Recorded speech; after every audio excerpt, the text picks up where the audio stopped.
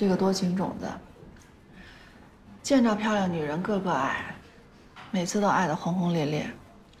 悔改书倒是写了不少次，就是不改。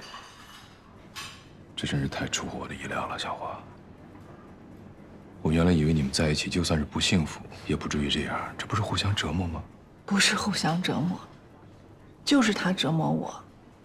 我的心早就已经被这个花心大萝卜给伤透了。我控盘的这个希望资控，是他红星重装的第一大股东啊。只要是你加入到我们这个新的合资公司里来啊，你就对红星重装，在事实上形成了控股。话说白了就是，我北基和你宏远集团合作，就能成为另一个汉众集团，难道不是吗？你想，你北基生产发动机，我的希望资控呢生产车桥、火花塞，还有这个变速箱，咱再把这个红星给拉进来，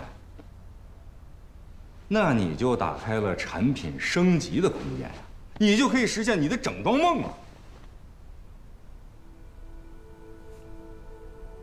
我怎么有一种天上掉馅饼的感觉呢？哎，这天上有时候它就会掉馅饼，比如说像我这个天使降临的时候。不是，毕竟不开玩笑啊，你摊子铺这么大，你那资金链没问题吗？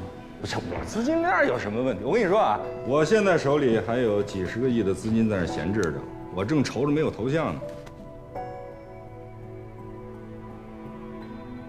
我以前不知道你们分居这么多年，我一直劝你别离婚。那既然这样，我也不劝了，干脆你跟他离了算了。他不跟我离啊。如果我们两个现在离婚，就要涉及到财产分割，宏远就得1分2半。你就不怕宏远一旦崩溃，你一无所有吗？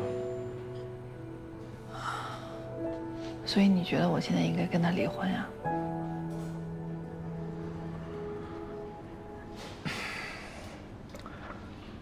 这是你自己的事儿，你自己好好想想。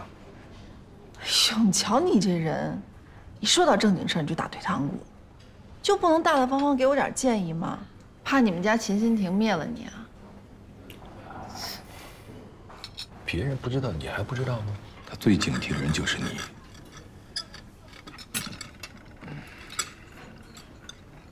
可是你知道吗？我最敬佩的人就是他。在这个世界上，也就只有你们家秦老大，能把你给强娶了。又来了。我把话都跟你说透了，底儿呢也都交给你了，你怎么选择？鱼，或者熊掌？对。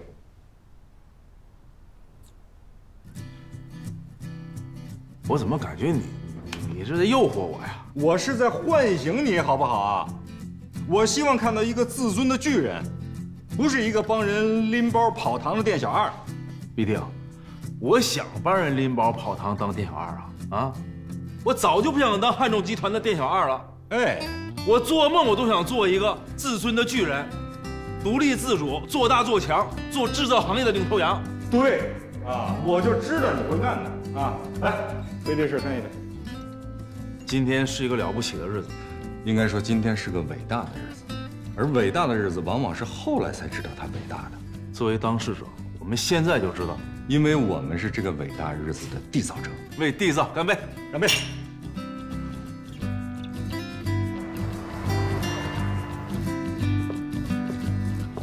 马老师，您是第一次来我们这儿吧？是，之前刘总邀请了很多次，但是我都没时间来，太忙了。您是汉江信托秦总手下的大将，又是伤情杂志《爱情麻辣烫》的特别主持人。今天您百忙之中抽出时间过来呀，我们刘总可太高兴了，让我专程陪着您。不过，就伟大的日子归伟大的日子，这事儿咱得保密，绝对保密。那当然了，这事儿如果是让杨柳跟周道知道了，那他们一定会蹂躏你的梦想啊，击碎你的梦想，把你梦想的碎片踩到泥地里去。行，你这吓唬3岁小孩呢？没有，我这不是给你加深印象吗？一定小心，啊！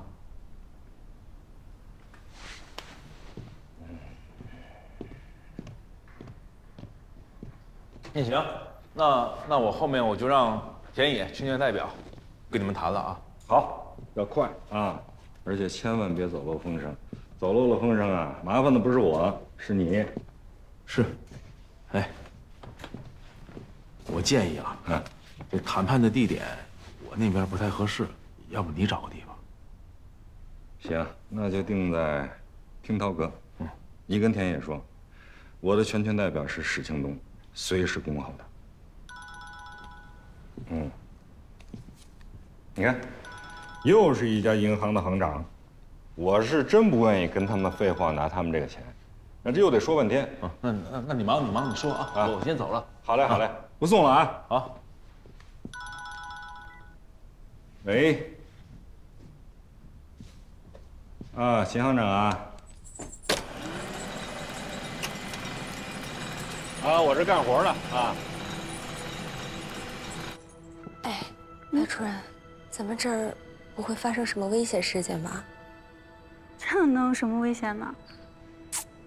你忘了上次那个人，不就是在咱俩面前死的吗？那个就是一个意外，在任何地方都有可能发生。反正我们秦总说了，我要是在你们这儿被个西瓜皮绊倒了，你们都得负责任。这个你放心，根据刘总的指示呢，我已经派人把大楼里的西瓜皮全打扫干净了。那就好。喂，曼丽啊，我到了，已经到楼下了。我知道，我不纠结那力气，咱们能安全把那20万要回来就成。当然，利息你得提一提，哎，但你也别坚持啊。我提肯定会提啊，毕竟2万块钱呢嘛。我带了，手续都全，都在。不好意思，对不起，是我没看路。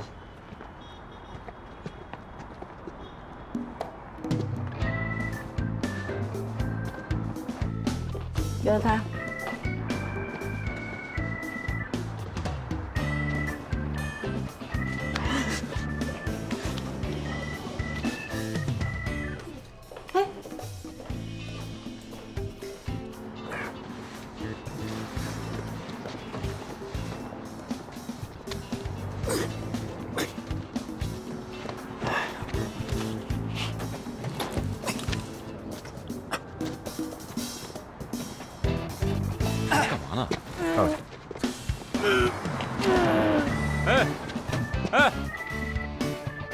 干嘛呢？干嘛呢？手机掉里头了。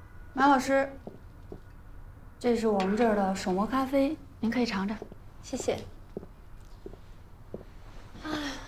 咱们刘总什么时候来跟我亲切会谈啊？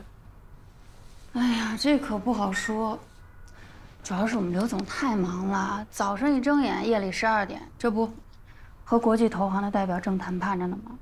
涉及16亿美元的海外工业股权投资，这可是秘密啊！消息一旦泄露出去，全球的商品期货市场都会动荡。是，我知道。这刘总一咳嗽，地球都得抖3抖。马老师真会开玩笑。那我们刘总说了，先给您呢放一部资料片看看，让您对我们的宏远集团呢有一个初步的印象，增加投资信心嘛。哎，大柱，我们信托公司没有说要给宏远集团投资。信托贷款吗？那马老师，您看，我们是不是可以开始了？放吧。中国的宏远，世界的宏远。中国宏远投资集团是一个集投资、制造、科研为。白主任，这个门口有个叫于富贵的，说是要找你要债。我不认识什么于富贵，也不欠什么人债，你让他走吧。行业规范，持续完善公司运营制度，规范公司运营管理流程。你说，告诉他们，这3000万明天必须到账。什么？卖空的国库券要归库？哎呀，你这2500万到的太及时了。刘总说了，我们宏远绝不会忘记在困难时候帮助过我们的朋友。哎呦，我们现在顾不了那么多了，我们现在缺资金呢。但是希望资控要守住，必须死守。马老师，除了这个短片呢，我这还有一些文字资料，您可以看看。哦，还有文字资料。那行，那就都给我一份吧。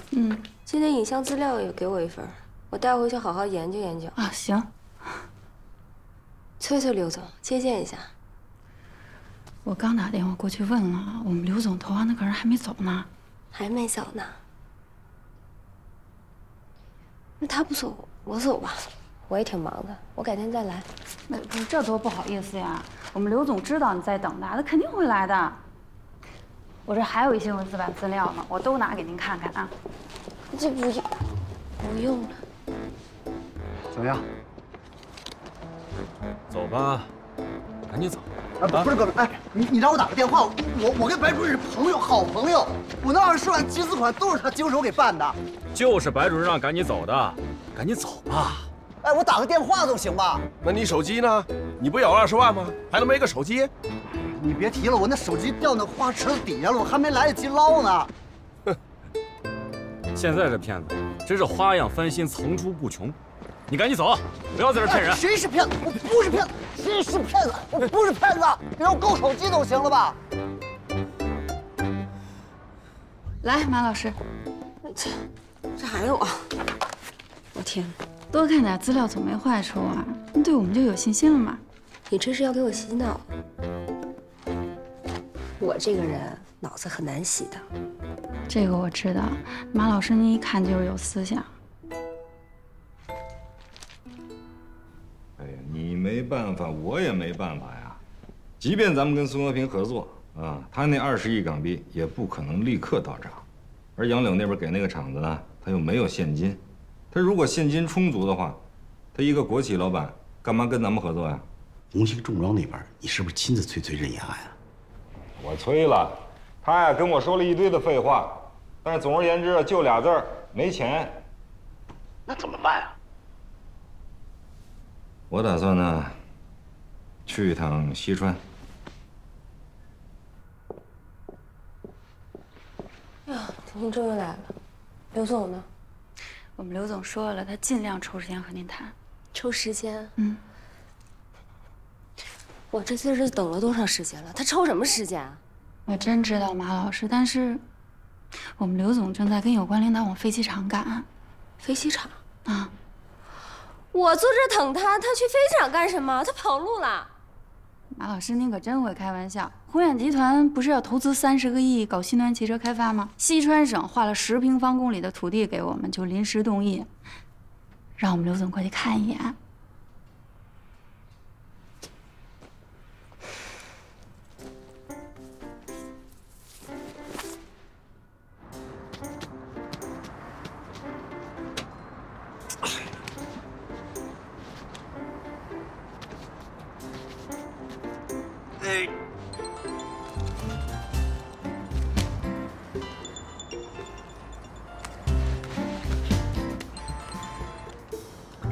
喂，曼丽啊，哎，别提了，出了点小状况。哎，我先不跟你说了啊，我还没联系上白主任呢。啊，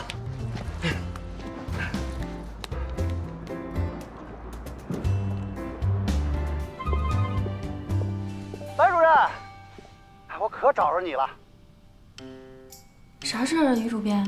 哎，我说白主任，您可有点官僚啊。于富贵就是我，我就是于富贵。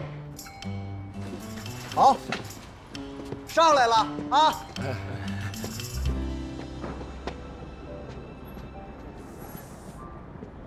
就你这事儿办的，误会了，我哪知道是您于大主编呀？哎呀，白主任啊，见你可真曲折啊！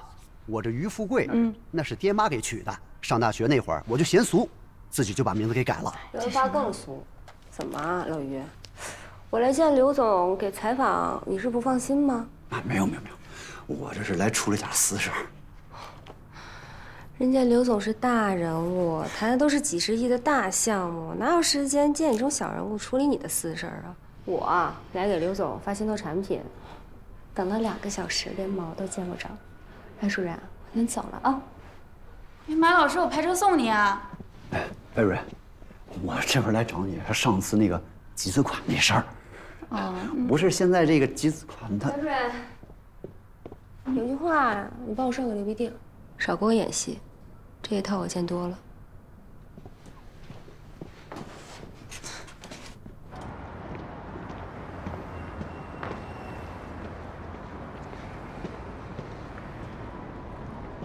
白瑞，是这样，我要结婚，要买房，这光那个首付款啊，它都得28万呢。哦，买房呀？那行，那我现在就去找财务总监说一声啊。哎呦，谢谢了。那今天能办吗？我手续都带了。应该没问题吧？你把那个收据带了吧，给我。啊。真是太感谢了啊！哎，收据和合同都在这儿。嗯。但是于主编，你可得想好了啊，20%的年息不到期可是拿不到的。白江，辛苦你跟石总监说一声，看看能不能就是按实际的时间给兑付了。这不太可能，有规定的，提前支取1分利息都没有。你还去不去？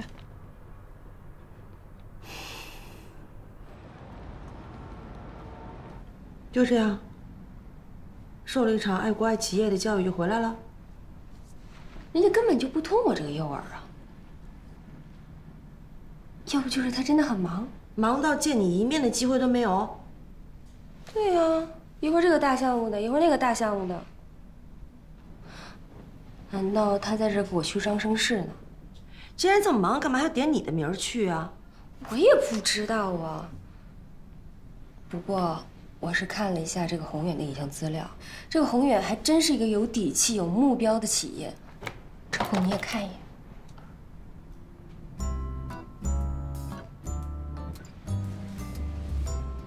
好，我一定要好好学习一下，看看刘必定的宏远是怎么有底气、有目标。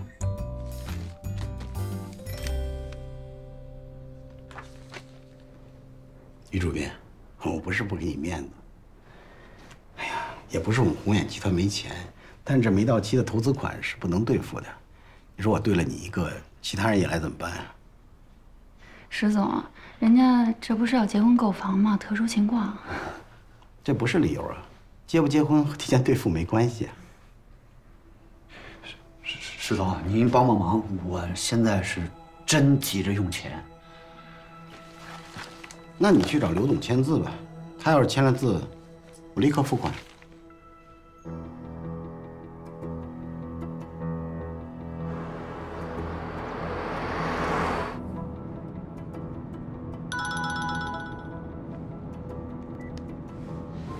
喂，喂，在哪儿呢？说实话。你别老疑神疑鬼的，行不行啊？我在西川呢，刚下飞机，这不是找汤主任给解决资金吗？真的？怎么样，找到了吗？差不多吧。他从华尔街给解决一些美金，但是具体的得谈。我今儿过来谈合同呢。真的？太好了，那我等你的好消息啊。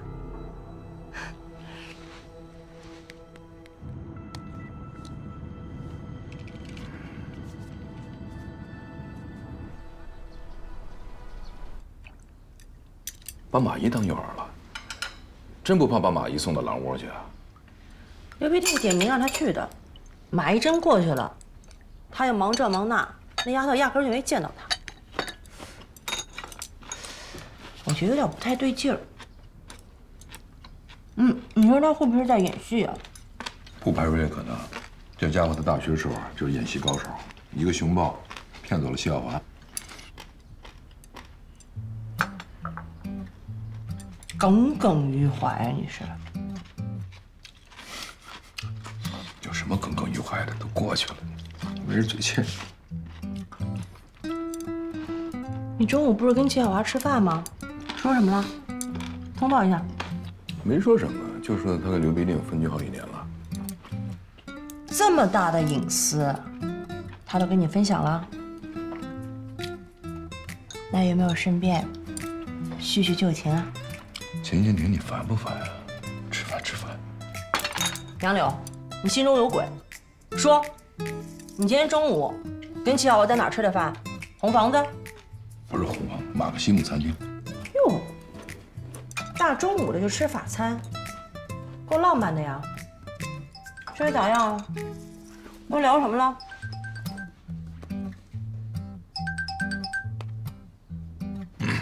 没聊什么呀。怎么可能没聊什么呢？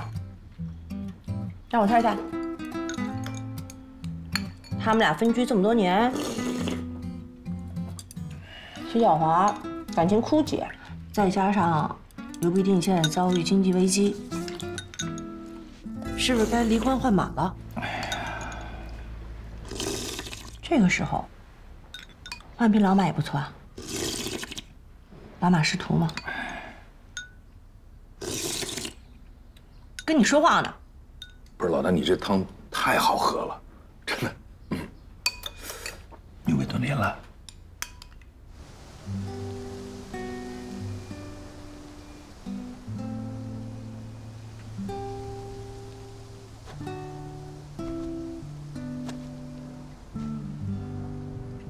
钱平已经确定调到我们北京了吗？确定了。那杨柳亲自交代了，咱们敢不安排吗？他拟定的职务是董秘啊。啊，这是杨柳定的。我想了想，也就答应了。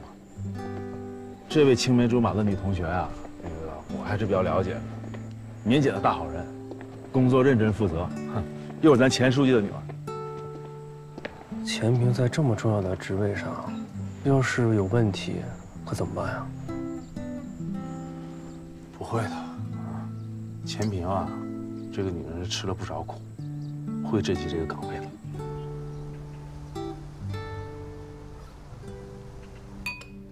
做这身虚。别慌，别慌。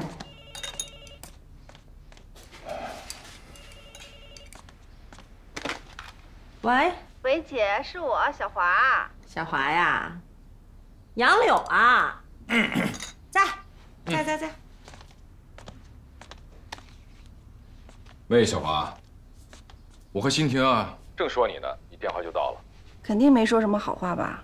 尤其是老杨，夸我们这个小师妹啊，是咱学校永不凋零的校花。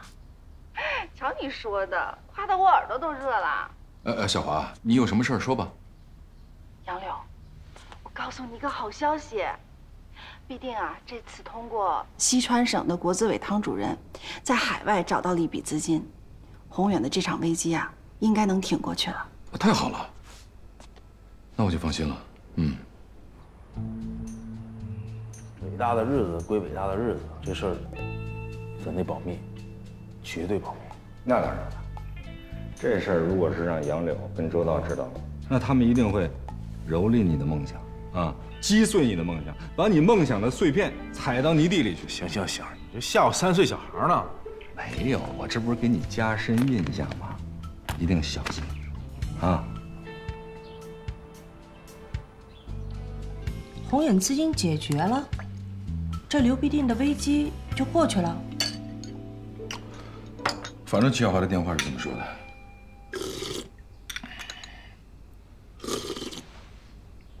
他们俩分居这么多年，就以刘必定那家伙，他对齐小华还有几句真话？不对。今天我们的证券信托部门监控到宏远集团在金刚股份上出货了。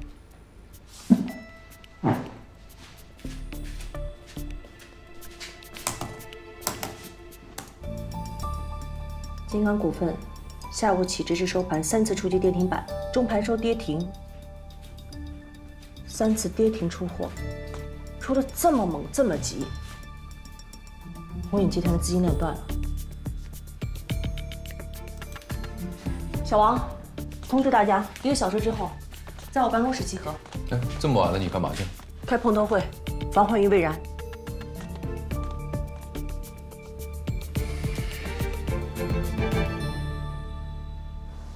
等多久了？对不起，来晚了。没事儿，下班时间了。给你们家玲玲开家长会去了。哎呦，那语文老师太啰嗦。哎，之前不都是你爸去开吗？怎么今天你去开了？那不是我回来了吗？哦，也是。哎，玲玲情况怎么样？哼，你这心怀世界的大人物，还有心思关心这个呢？说说，简单说说啊，挺好听的说。别说了，说了你也记不住，都省省吧，行不行？今天啊，刘必定毕竟是咱们老同学，这时候千万别釜底抽薪啊。但是我不能被他套住呀。哦，对了，我提醒你一下，刘必定不会有再改造南车厂的资金了，你千万别指望宏远。我想到了。哎，你换衣服干嘛？今晚我值班，我也该走了。哦，我先走了。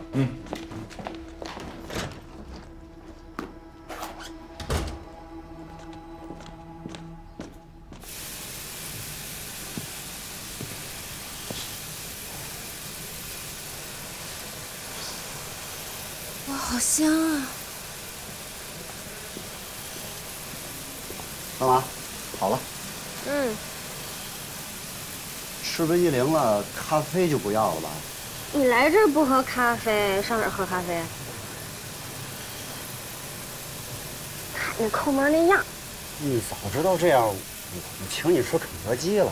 那你还不如请我喝点碗茶呢。你说你赚那么多钱干什么呀？啊，像地主老财似的，把钱都埋地底下，万一哪天死了，多亏得慌。是说呢，我这就觉得亏死了。所以啊，老妹儿，我还得请你帮个忙。需要我帮忙才请我喝咖啡啊？行，你说吧，帮什么忙啊？你帮我去找找刘必定，你求他放我一马。放你一马？你什么时候跟刘必定还有业务往来了？你可别提了，这回我是真惨。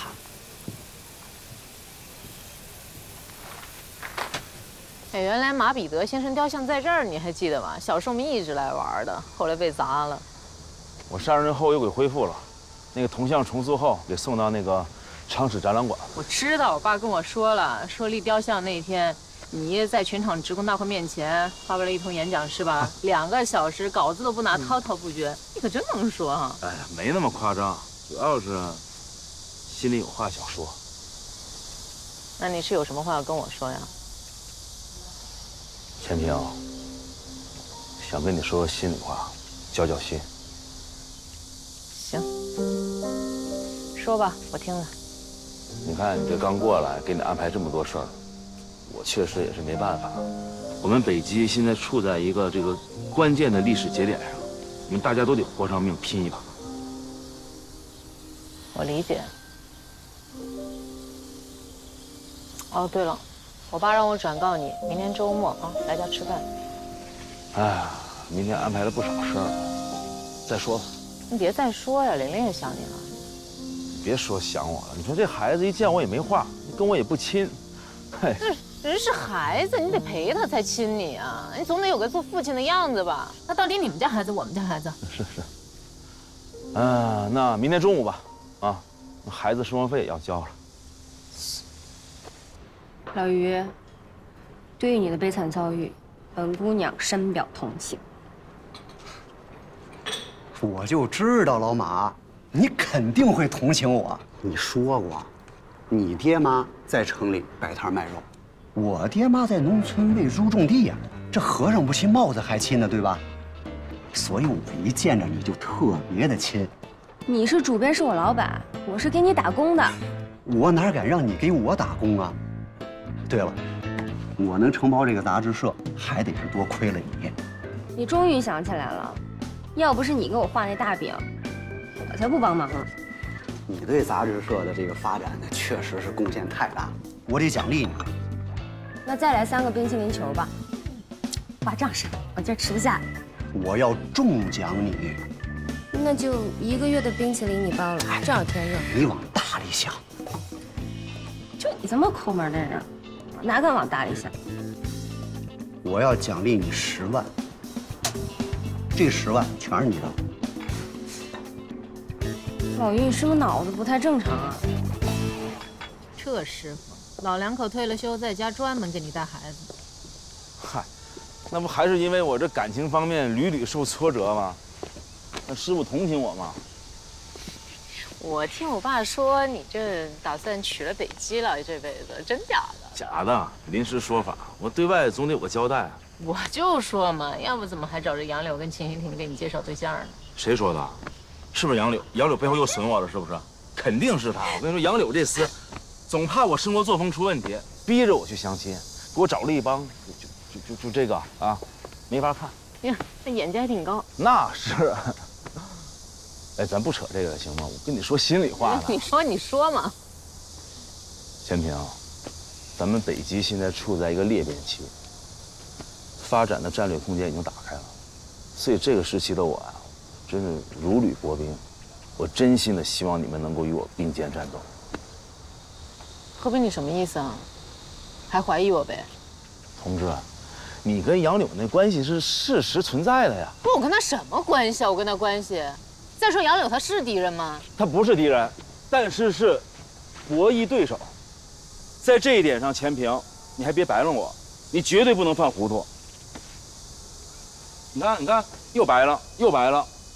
这过去没钱，想讲呢也讲不了。这现在杂志也办了2年多了，好歹也算是有点钱。这该奖励就得奖励，要知道感恩，是不是？是我耳朵出问题了，还是你脑子出问题了？你耳朵没问题，我脑子也没问题。要相信生活的美好，美好的让人难以置信。这卡里真有10万块钱，不是10块钱吧？你不信啊？你不信，咱现在就去自动取款机取钱去。我信，我信。只是你头一次这样大出血，而且一方就是10万 cc， 我阴血。记住，这是我对你工作的高度评价。我工作达到这么高的高度了？基本是达到了，而且还出乎了我的意料。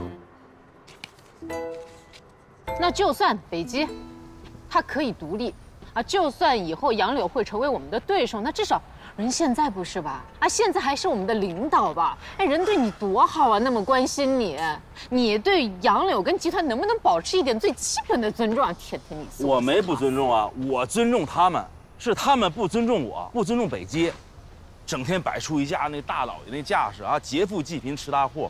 我要是不硬气点，我跟你说，我们北基就被他们集团吃垮台了。那汉江重卡已经快被他们吃垮台了，那股市上骂声不绝，怎么着还不长教训呢？想的是不是有点多啊？我想多了总比想不到强。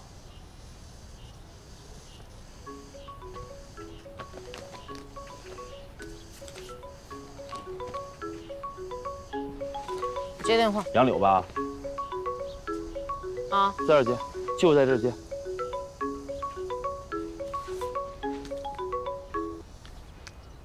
哎，杨书记，我跟孙董正谈事儿呢。既然你们在研究工作，我就不多打搅了啊。我就一句话，你听着就行。盯紧孙和平，让他犯错误，我们都要对他负责任。知道了，我肯定会支持孙董的工作的。让孙和平接电话。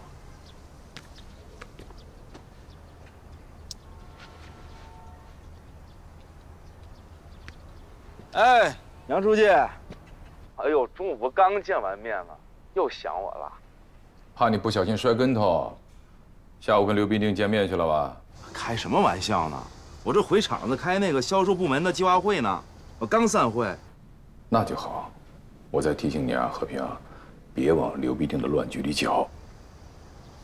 是，我一定以集团和您马首是瞻啊，听您大领导的指挥，您让往东就往东，您让往西就往西。瞧瞧啊，这一天到晚这么盯着我呀啊，恨不得把我拴在他裤腰带上。那人也是好意吧？啊，我们北基最困难的时候，是不是人家帮的忙吗？这是事实啊，我和北基的干部群众从来没有否认过。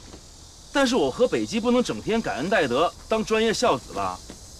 钱平，我今天跟你谈，我就是怕你稀里糊涂上当，知道吗？上当？我上谁当？杨柳？当然是杨柳了。行，老于，情我领了，这10万块钱，你5万，我5万。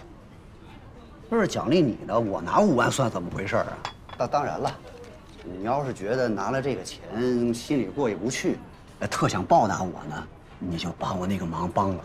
你见到刘必定，顺便把我那20万给要回来。行啊，你说说怎么帮你？我要是能帮得上忙，我一定帮。行，我明白你的意思了。后面我找时间跟杨柳聊聊吧。行了，你也别聊了，你也聊不明白，回头再把自己聊进去。这集团的情况现在很复杂，啊，那周道就不说了，典型一个武大郎，比他有能耐的一个不想用，啊，那杨柳呢，那真是亡我之心不死啊。亡你也不至于吧？怎么不至于？你知道他在南柴上打的什么主意吗？什么主意？他想把南柴装进北基，做成发动机龙头企业。屁！他是想加强在我们北基的股权，知道吗？把我们北基变成他的提款机。这点小心思我还看不出来，我白混了，我这个。行行行，你是董事长听你的。没什么事，我先走了。你走吧。哎，那任延安那儿你该盯还得盯着啊，有什么新情况随时报告。知道了，侯庆那边我一直联络着呢。你不走啊？我还得跟田野谈事儿呢。行，那你们谈吧，我还得回去盯着玲玲做作业呢。哎，那个上市公司董秘培训别忘了啊，那证监局有规定的啊。我收到通知了，你要对我这么不放心，我不当这董秘行不行？不是，我对你不放心，我浪费这么长时间跟你又交心又谈话的，那什么脾气？本来挺高兴的，一直在那边叭叭叭叭叭，真讨厌。这白了我。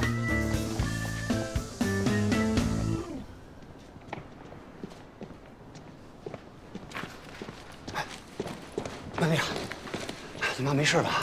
老毛病了，集资款要回来没？啊，还没呢，人家说了，不能提前兑付啊。咱不要利息要不回来吗？这不是违约了吗？不过没事，我找马姨帮忙了，他不是跟刘必定还联系着呢吗？马姨答应帮忙了吗？答应了，答应了。哎，你妈人呢？我弟带她去抽血了。哎，马姨能帮咱把钱要回来吧？应该能吧。手术费都准备好了吗？准备了5000，也不知道够不够。实在不行的话，把马姨那10万块钱借点用吧。怎么了呀？咱这不是没钱了吗？就一些急。那个卡，我刚刚给了马姨。你能干点啥啊？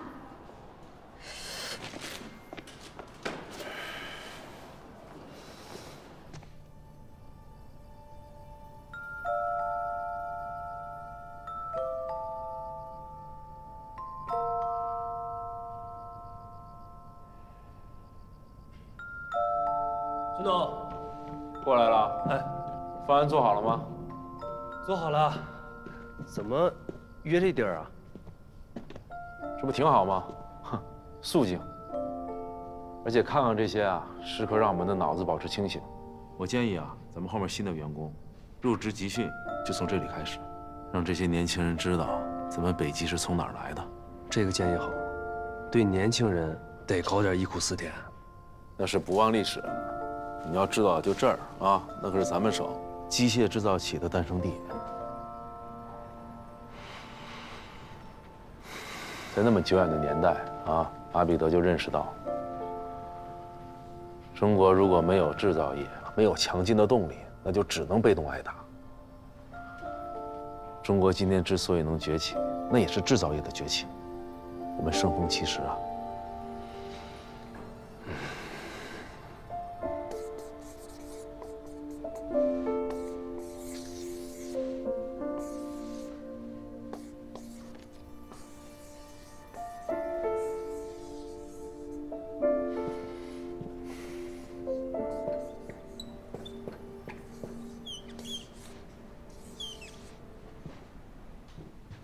现在看来啊，北基股份也得成为这其中的一方了。不可能，那只是孙和平的一个梦想。不要那么自信，也不要那么绝对啊！历史往往是在一瞬间被强者改变的。惊天动地的事情发生了，成为既定事实，成为历史了。回过头来，你才发现，原来我们距离改变历史那么近。这倒是。谁也没想到北基股份会有今天。当时北极股份濒临破产，是孙和平，改变了他的命运。还有我们，要没有我们，他早破产了。但是现在想想，我们的决策也有不少的失误。我最大的失误，就是应该把孙和平消灭在萌芽状态。孙和平是敌人吗？我们的失误就是决策优柔寡断。说好了注资3个亿啊，直到北极上市都成既定事实了还没落实，是不是？还有就是最后，就不应该让北极的持股会继续跟进增资。这点是我心软了。我当时如果再强硬点就好了。老杨，你说这孙和平真的要改变历史了吗？现在大幕拉开了，2个改变历史的人物呼之欲出。2个？孙和平，还有谁呀？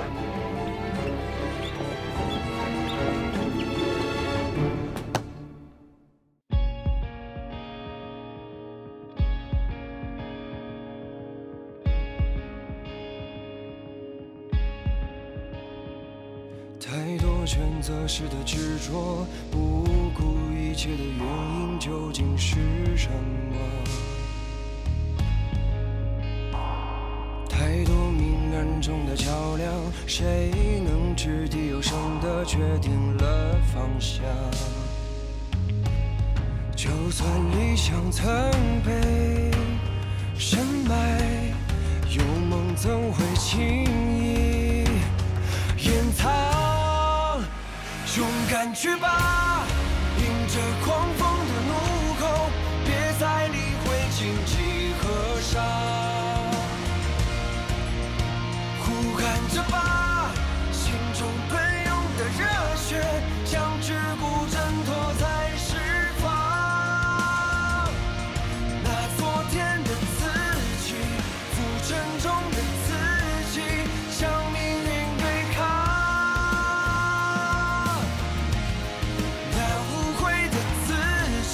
像孤单的英雄，不需要谁鼓掌。